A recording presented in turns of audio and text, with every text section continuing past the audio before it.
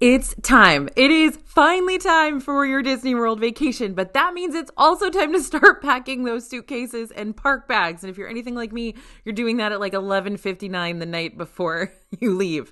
So let's go over everything you need to pack. We're going to make this easy before taking a trip to the most magical place on earth, because something tells me at least 5 of these items didn't even cross your mind.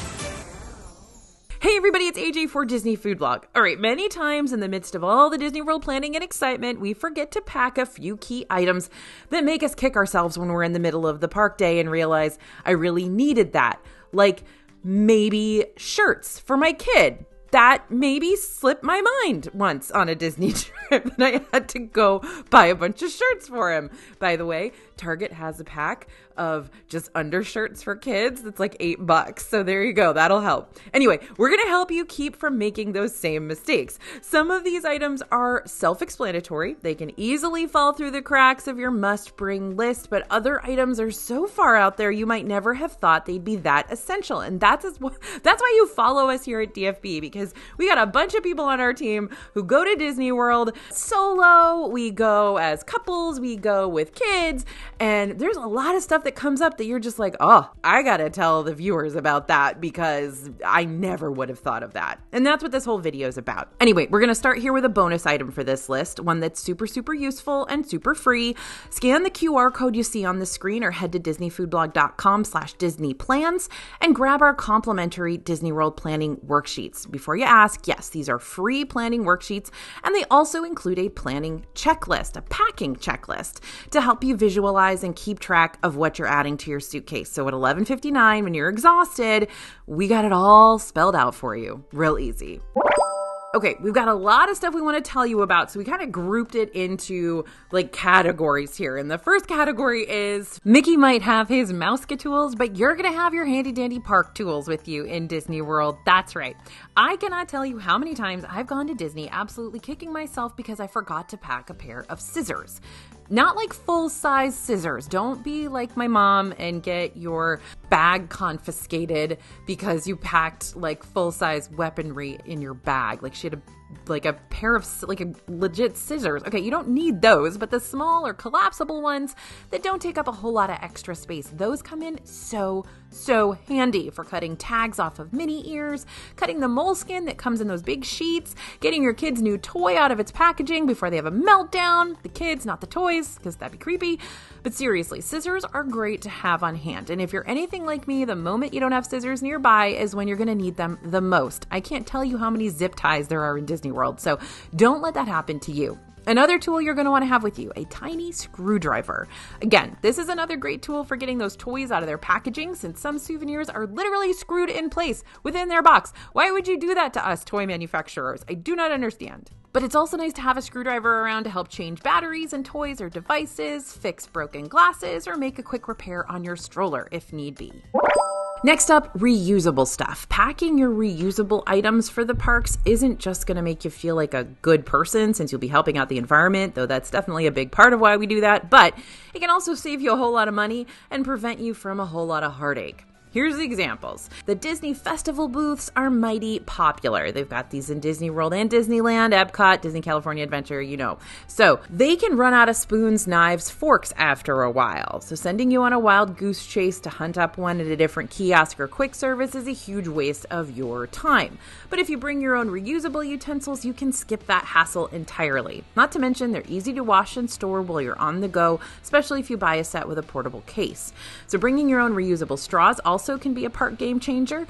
Most Disney World restaurants use paper straws now, and while we're all for saving the environment, those straws are gross. They get gummy and disgusting, and they're awful with frozen drinks, so we like to bring our own reusable ones. Just be sure that whatever reusable straws you do choose to bring come with some sort of cleaning brush. That way you don't have to stress about them getting all gunky too. And as a lot of you know, you've been following this channel for a long time, I use the Fade straws. It's Phade. I get them on Amazon, and they they are marine biodegradable, which even my marine biologist sister-in-law says is cool, I think. Right, Jacqueline? That's cool, right? Anyway, I use those because I don't have to worry about washing them out. They are disposable, but they are marine biodegradable, so they do degrade in the ocean in like a few days or something like that. So those are going to be, safe and cool too. Anyway, I've talked about those for a really, really long time, and it's not an ad or anything. I just like them and I use them. Okay, next point, let's talk Mickey bars and popcorn. Even if you plan on loading up on those, it's still nice to bring some Goldfish or Cheerios or Cheez-Its or like granola that, I'm sure a lot of you make in your oven at home, right? I don't do that, but you can send me your recipe because I would love to try. Anyway, so we bring those little reusable storage bags. You know how we always talk about bringing Ziploc bags? And that's great. Those are super, super useful. I also still bring my Ziploc bags, but those reusable storage bags are ones you can just refill with the same food every single day and bring it in with you and not make quite so much waste for yourself. So these little storage bags are good for snacks. They can keep your phone safe from rain or water rides. They can hold that giant lollipop that your kid ate like one bite of and now he's done with it, or a big old cookie at one of the confectionaries. These snack baggies can hold a lot of leftovers, stuff like that. So super, super useful. And you don't want to waste any of these snacks at the Disney World prices because that's just a total waste of money. So next reusable item, if you don't want to pay for a bottle of soda or water every few hours to stay hydrated, yeah, I know soda doesn't really hydrate you, does it very much? Take your handy dandy comfort water bottle with you. Disney World has lots of water refill stations and they're adding even more all the time, which is awesome. And they're free to use. And for the record, no, this water does not taste like the gross metallic, like warm water you get out of the water fountains. The water for these refill stations is more purified and cold and refreshing. So this is actually a relatively good option. So bring that water bottle. Next up is something that's near and dear to my heart personally, and I know it's dear to Bria's heart too. If you don't know, Bria is our script writer here, and that's feet relief. Now, I know you don't want to hear this, but Disney hurts, and it especially hurts your feet. Now, don't get me wrong, it is a heap of fun, but when you're constantly on the go, riding rides, walking bottlenecked pathways, your feet are sweating, they're rubbing against your shoes, you have blisters you never knew could possibly exist, it is good to have some relief before, during, and even after your big park day. You've heard me tell this story before, but I have actually had to purchase like multiple pairs of socks in Disney World to like put on my feet and then try to walk in flip-flops because I had giant blisters. That's not a good plan. You want to find some of the other things that we're telling you to pack on this list. At this point, I always have blister prevention pads and Band-Aids in my park bag. They just live there. They also live in all of my suitcases because you are going to have situations where shoes can do you just fine when you're at home, but when you're in Disney and it's wet and it's sunny and you're riding water rides and you're sweating, those shoes are going to do things to your feet that you would never expect. So you're going to get blisters. No matter how much you prepare, you still could get blisters. It's happened to me a million times. So definitely bring those blister prevention pads and that moleskin. I always have moleskin with me no matter what now. And if you have a pair of shoes that you love, but they aren't quite supportive enough, or you want to add a little extra support to some good shoes, you can always add those inserts to them. You can find those on Amazon, at big box stores, wherever. And then after your park day, this sounds unbelievably silly, but I'm going to say it anyway because it has made all the difference for so many of the people on our team here. A hydrated foot mask. Doesn't that sound amazing after a day in Disney World? Yeah, it is. After miles and miles of walking around the parks, putting on a foot mask once you're back in your room can help heal that skin, and it's just really, really relaxing. Now, I know some of us can't do that. We get home at like 11 p.m., 12 p.m. after the fireworks, and we have to get up at 6 for rope drop. So for some of us, it's not possible. But every once in a while, if you've got a resort day planned for the next day, or if you got a break day, do the foot mask. You're going to love it. Okay, and I've got an even better suggestion for you. A foot massage roller. Okay, are you actually going to pack this in your suitcase? Maybe not, but it feels so good after you walk around the parks all day. Sorry, I'm just going to put it in here. You don't have to pack it. I'm just going to put it in here. One of those foot massage rollers, they're really cheap, so you can just grab one of those and throw it in there. You don't even have to tell anybody. All right, moving on. Our next category for you is sleep aids. Disney World hotel or not, you're still going to be sleeping somewhere that's not your own bed, probably.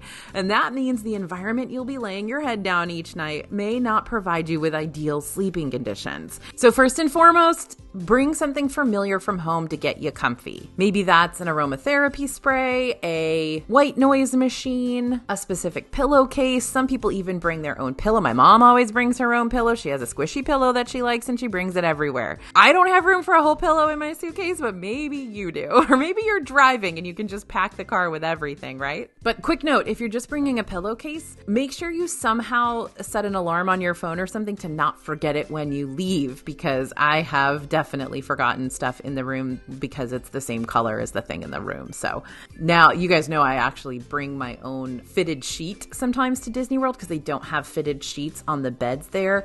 And my fitted sheet that I bring is dark blue so that I know it's different and I see it when I leave, so I can always remember to bring it with me. All right, now that we've got you all settled in, let's deal with the outside.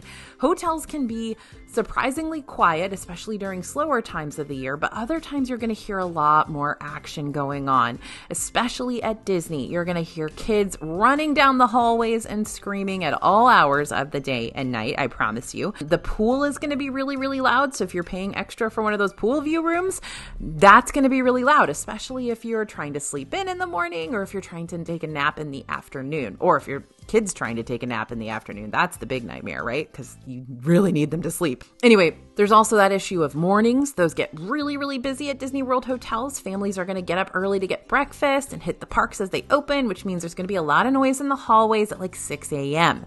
If you're the type of person who prefers to sleep in a little bit, get to those parks later on, you need to drown out those sounds. I always bring a sound machine. There are really little tiny ones that sound kind of tinny, but I bring just a regular sized sound machine. It's about the size of my hand.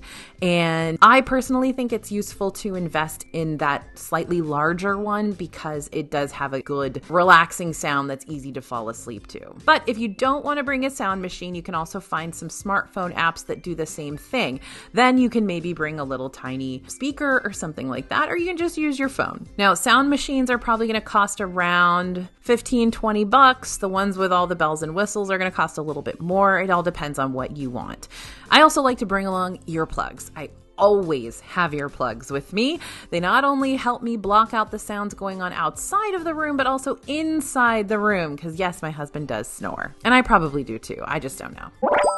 Next on our list is those germ killers. Yeah, magic is not the only thing being spread around the parks, my friends. There's a reason we call it a giant petri dish. And there's a reason why every time one of my team members comes back from Disney World, they've got a cold or they got sick or something's going on. Everybody knows they get the gunk from Disney World. So considering the fact that you're going to be in multiple parks with thousands of other people, you're bound to be swapping germs each time you touch a ride lap bar or hold onto a handrail or honestly, push any door open. Nobody wants to go back to work after a Disney trip feeling awful. So sanitizing your hands as often as possible is going to be a big deal when it comes to staying healthy during and after your trip. As much as we hated the masks and the constant hand sanitization during COVID, I will say I didn't get sick a single time coming back from those trips. And now I get sick all the time when I come back from my Disney World trips. So pack things like hand sanitizer spray, sanitation gel bottles, sanitation wipes. Those are typically sold at drugstores for, $2 to $10, depending on how much of it you get. And the Disney Resort gift shops do sell sanitizer and wipes too, just in case you forget your own, but they will be more expensive than the ones you're going to find in the non-Disney drugstores, at least by a couple of dollars. It's a significant amount. So if you're wanting to save some money, buy them ahead of time. And it's not a bad idea to purchase a sanitation gel bottle holder to latch onto your park bag. Obviously, it's not necessary, but it'll serve as a reminder to sanitize when you get off rides. Next category is identification. Now, ID is important in Disney World, and I mean that in two completely different ways. First, you're going to want to make sure you have your legit, valid, totally legal driver's license ID with you. Otherwise, you're not going to be able to buy alcohol if you're 21 and over, or check into your hotel, or even drive yourself around the parks. I know, you may be thinking, well, of course I'm going to bring my ID with me. Why wouldn't I? But can I just tell you how many times we have almost left our IDs in our other purses or wallets or glove box and assumed we had it with with us instead of double checking to guarantee we had it with us. You know, if you've been watching this channel for very long, that I have left my ID at Via Napoli before and tried to get on an airplane and didn't have that driver's license, and it was a nightmare. Everything turned out okay, but just learn from my mistakes. Don't do it. Make sure you have your ID with you when you get there and when you leave. So check your bag, check it again, check it one more time for good measure, because you absolutely 110% need your ID. So what other thing needs identification during your trip? Your stroller. Now, a different type of ID, it's pretty easy to find a designated spot to park your stroller so your whole family can enjoy riding Peter Pan's flight or whatever ride together. But you know, it's not as easy finding your stroller after the ride. So let's talk about ID for your stuff. Not only do lots of strollers look alike, but occasionally cast members need to move strollers to a different location in order to accommodate operational needs in the park. So our advice is to decorate your stroller with an easy to identify, not too expensive object. Doesn't need to be fancy. A brightly colored bandana tied on the handle can do the trick, or maybe you can add a bit of shiny flair or a sign that makes it stick out from the sea of other strollers. Some folks even purchase Disney balloons while they're in the park to tie around their stroller handles as an easily identifiable marker. You know how I feel about tying balloons on your stroller handle. It is a nightmare to push a stroller through the park with the balloon hitting you in the face constantly and hitting other people in the face. So I'm not a huge proponent of the Disney balloon on your stroller thing, but I get it. Some people need to do it. But remember, balloons are not allowed in Animal Kingdom because they can be potentially dangerous to the wildlife. So you should use something else as a clear stroller marker there instead. And also, if you go to Magic Kingdom and then hop over to Animal Kingdom, know that they're not going to let you take the balloon that you bought in Magic Kingdom into Animal Kingdom. So find something else to do with that balloon, or don't buy it that morning. Buy it on a different morning that you're not going to Animal Kingdom. Fake it till you make it. This happens a lot when you're on a Disney trip. You're not always going to be able to stick with your regular morning or evening routine, and that means you may not be able to wash your hair in the morning or reapply your makeup when it gets all smudged and sweaty, or even when you do regular skincare at night, especially if you've hit the parks real hard that day and you're exhausted. And that means you're going to need a plan B to help you out until you actually can return to your regularly scheduled routines. If you can't wash your hair as often as you'd like to during your trip, or if you're like me and sometimes you actually leave the hotel without ever getting in the shower, I'm sorry. Is that too much? Too much information? Okay, I apologize. You definitely need to pack the dry shampoo. Spray it on, voila. The volume in your hair magically returns. You're not all nasty and greasy, no pixie dust necessary. On Amazon, you can get a 6-pack of dry shampoo for around $26, but you're not going to need 6 cans. Just one is going to do. And you can just grab it from your grocery store or anywhere else. Now, the Florida sun is going to wreak havoc on your face, which makes those nighttime PhotoPass pictures like really gross. So to preserve your makeup as long as possible, a makeup setting spray can really work when you are in Orlando. Now, if you don't mind changing up your brand a little, you may want to go with some straight up waterproof makeups instead. They've got them for like $13, $6. There's a L'Oreal foundation powder for about $13, a Maybelline mascara for $6. That way you can walk through the new Journey of Water inspired by Moana experience in Epcot, or ride the soon-to-be Tiana's Bayou Adventure in Magic Kingdom without worrying about everything running down your face. All right, now it's time for the big one. How are you going to keep your face fresh and clean without having to worry about the 5-step procedure you might rely on back home? Well, when we're looking for skincare to take to Disney with us, we ask ourselves 2 important questions. 1, can I easily throw this into my park bag? And 2, does it also have some sort of SPF? We got to protect ourselves from the Orlando sun. And we got a post on our website that highlights a few specific products that answer yes to both of those questions. So I'll go ahead and add a link down in the description, just in case you want to check it out on your own time. Now, this is a weird one to put into this video, but hey, you know what? We're open to any and all suggestions, so we're going to talk about home decor. Yep, you can gussy up your Disney hotel room or Fort Wilderness cabin to help you celebrate whatever you're celebrating, and it can be a really, really fun part of your Disney World trip. Like, you're going to decorate for a holiday or a graduation or a birthday or an anniversary. It can be a fun surprise for someone you're traveling with. But there is a catch to this, especially when it comes to outdoor decor over at the Disney Vacation Club Villas. Balcony decor is not technically allowed at DVC resorts for a couple of reasons. Disney wants you to steer clear of using any decorations that require tape or heavy-duty adhesives that could damage the walls and railings, and they're also all about their storytelling, so when you put up outdoor decor that clashes with their vibe, it can be a bit magic-breaking for folks. That being said, little window clings and stuffed animals peeking past the curtains of your typical Disney hotel should be totally acceptable. And indoor decor is great too. Again, as long as you're not using any decorations that are going to break things or peel paint off the walls. Note, in the past, you used to be able to have your room decorated for you before you arrived using Disney Floral and Gifts, but since the florist situation has recently changed over to a new third-party company called Magical Floral and Gifts, they can't go in your room anymore. So you can still order decor for your room, but the company can't put it in there before you get there. Instead, you'll either have to pick up your decor at the resort's front desk, or you can have it delivered straight up to your room just as long as you're already in there to receive it. And what can you order exactly from Magical Floral and Gifts? Well, fun stuff like giant character balloons and snack baskets and birthday boxes and bouquets.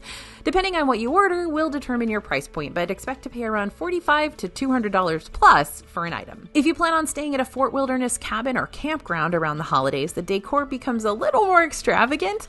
In fact, even non-resort guests enjoy renting a golf cart here just to ride around the resort and check out all the guest Christmas decor at Fort Wilderness, from lights to inflatables to projections. Again, there are certain rules and regulations you've got to follow when it comes to decorating your RV or cabin, but according to Disney, as long as you're following the Walt Disney World Resort property rules and not doing anything that would cause damage to the property, you're usually welcome to decorate your cabin.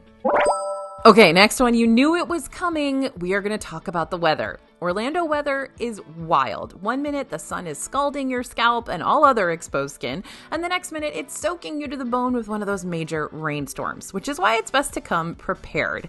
Staying cool is going to be a big deal when you're spending hours on end in the heat, so be sure to pack things like cooling towels and handheld misting fans. And don't forget about the kids. The sun isn't going to skip over your little one just because they're hanging out in a stroller, so bring those stroller covers and clip-on fans to keep your babies cool and comfortable during the day. For extra layers of protection against that Floridian sun, be sure to pack your sunscreen, the sunglasses, and the hats, those key items you use all summer long. If you're really wanting to protect yourself against UV rays, you can also get a UV umbrella. We found a good one on Amazon, and if you don't want to use it, it's easy to fit in your bag. It comes in a bunch of different colors, and you can match whatever Disney bounding outfit you have that day. UV clothing can also save your skin on those sunbeam heavy days. This can come in short and long sleeve varieties, and while the long sleeves may sound miserable at first, these types of UV fabrics are lightweight and can protect your limbs from getting crispy without you having to worry about reapplying sunscreen to them later on in the day, and they're pretty breathable. Honestly, any type of portable umbrella is good to have on hand, especially when an afternoon storm attempts to rain out your Disney day. I'd also recommend getting a poncho before you head into the parks. Disney sells their ponchos for $10 to $12 each, and while they're pretty cute and have a general kind of Disney logo on them, if you're gonna buy 4 ponchos for your family, you're gonna spend $50 just for ponchos.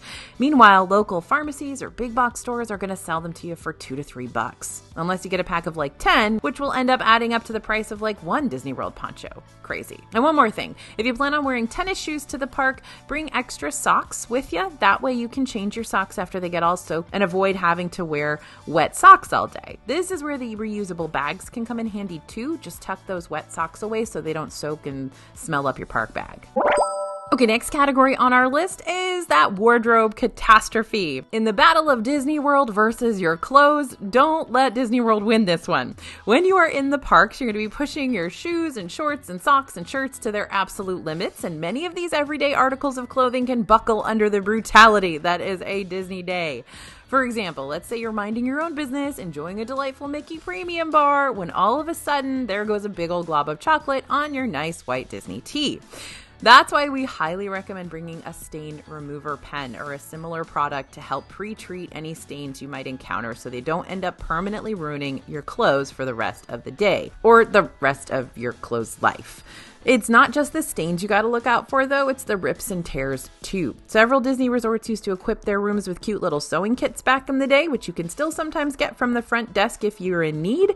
But just in case our resort doesn't have one of these nifty little lifesavers, we pack a small travel sewing kit, complete with those scissors, a thread, sewing needles, extra buttons. You can usually find these travel kits online for around $5, and I always have one in my suitcase.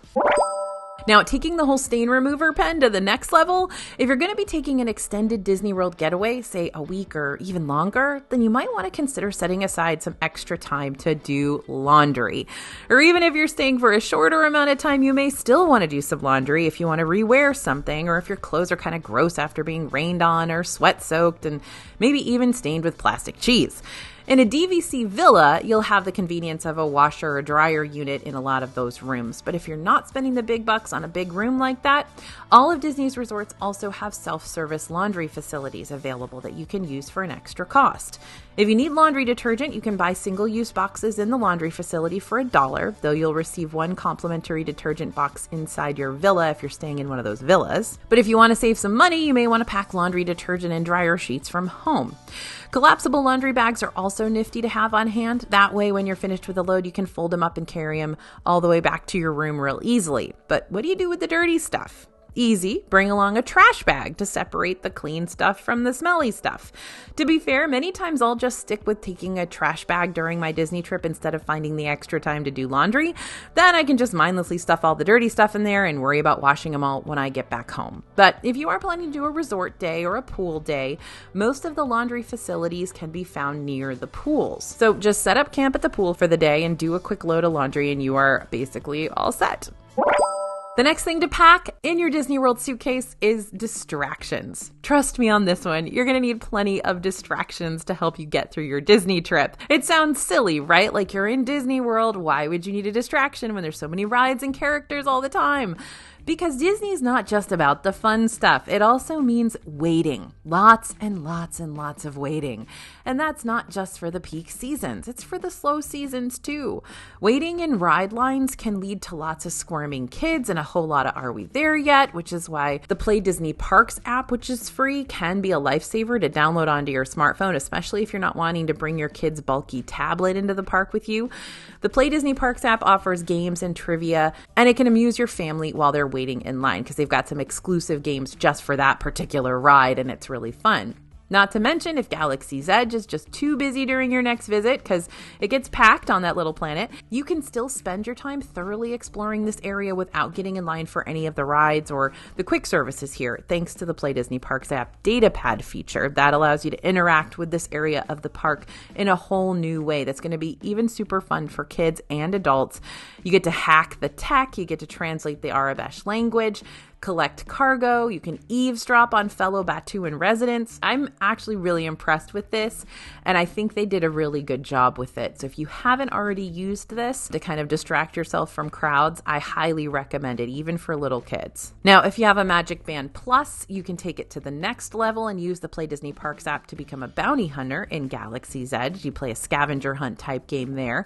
And you can also use the Play Disney Parks app to play the free DuckTales World Showcase Adventure over in Epcot, which is one of my favorite ways to explore the different pavilions and keep my kid entertained along the way. Aside from Play Disney Parks, there are plenty of other free apps out there, and these are going to keep you and your kids entertained while you're in ride lines. We love using Heads Up. That's really fun. Play 9 is an easy-to-play card game you can play with multiple friends who also have the app. Trivia Crack is a classic, but one that older audiences will probably enjoy more, and Colorify is kind of like a digital coloring book. But if you want to skip out on the ride lines as much as possible, and instead of having to pass your time waiting around in them, Disney Genie Plus can help you out with that, giving you the chance to select which rides you want to book a lightning lane for, so you can enter the much shorter queue lines throughout the day. So Genie Plus ranges between $15 and $39 per person per day. You can learn more about this service over on our Genie Plus playlist next. Whatever you decide to do, just be sure to bring a portable charger with you. You don't want to drain all your phone's battery with all those apps in the morning and be phoneless for the rest of the day.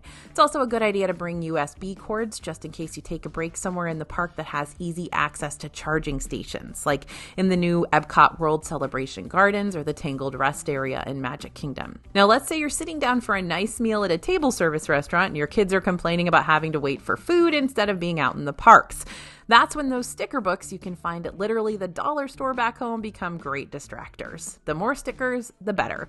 Also, if your kid is just a little bit older, they may get a kick out of a Mad Libs booklet or those story cubes you can buy at your local brick and mortar. Just roll, look at the images on the dice, and create a story based on what pictures you get. Oh, and if you've got some of those fidget toys laying around, like fidget spinners or Pop-Its or Tangle toys, you'll be surprised how entertaining those can be for a certain amount of time. All right, here's a bonus one for you, y'all. We're going to talk about bringing wine. Admit it, having a tall glass of Moscato or Pinot Grigio after a long day in Disney sounds delightful, right? Now, while you're not allowed to bring your own alcohol inside the Disney parks, you can bring it to your hotel room or even have it delivered through a grocery delivery service. Note that you will have to show your ID to pick up the grocery order if it includes alcohol, but that's easy peasy. You just have to meet the delivery person at Bell Services in order to do this. There is a specialty Disney wine that you can purchase at the resort gift shops too, but again, you're looking at a heftier price point for it, so bringing your own bottle of whatever your drink of choice may be might be preferable for you. And don't forget to pack a bottle opener too, otherwise you could be stuck with a nice bottle of wine and no way to actually drink it. All right, friends, anything missing from today's list that you want to tell everyone about, add it to the comments so we can make this video as thorough as possible. I know that every time I go to Disney World, there's something else that I want to add to the list, and I'm sure you are the same way. So help us out. Let us know the things that we're forgetting and that you have forgotten on your Disney trips before that you wish you hadn't. Speaking of forgetting, don't forget to download our free Disney World planning worksheets right now over at disneyfoodblog.com/DisneyPlans. And also go check out that Genie Plus playlist. That's going to be super, super helpful if you want any info on that particular service. Thanks for listening, everyone, and thanks for watching. As always, this is AJ for Disney Food Vlog, and we'll see you real soon.